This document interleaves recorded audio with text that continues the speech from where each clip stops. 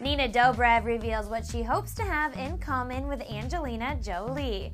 Hello guys, hope you're having a great day, and thanks for sticking with me here on Clever News. Nina Dobrev is Ocean Drive Magazine's September cover girl, and aside from looking absolutely amazing, she gave some pretty interesting sound bites during the interview. When the Vampire Diaries starlet was asked about her dream acting gig, she said, quote, "My dream role is to do a James Bond film, or if they did another Lara Croft or even a prequel to Lara Croft, I'd want to do that to get it out of my system." Now, Nina also talked about what her parents think when they see her in scantily clad outfits on television.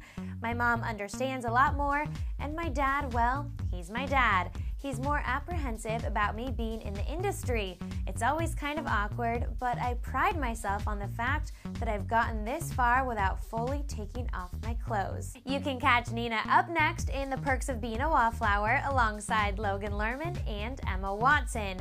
The movie hits theaters next month. Now, I think Nina would make an excellent Lara Croft in a prequel, but I want to hear from you guys. Is Nina's idea a good one? Would you buy a movie ticket?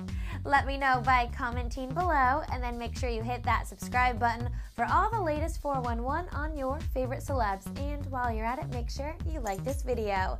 In Hollywood, I'm your host, Katie Krause. I hope you have a stellar weekend, and I'll see you next time here on Clever News. If you want to watch another Clever News video, go ahead and click this box right here, and make sure to also hit the subscribe button right up there. Oh yeah.